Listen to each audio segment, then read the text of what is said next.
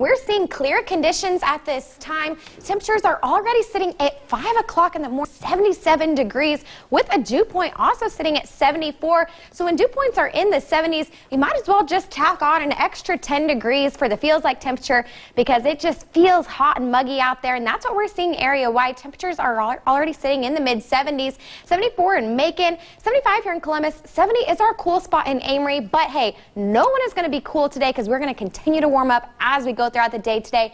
By the mid-morning hours, temperatures will already top out in the upper 80s. Summer scorcher is in store for us indeed, but on Doppler radar, we are clear as can be. We just have a little bit of shower and thunderstorm activity down to our south, but that's not going to be making its way towards us anytime soon.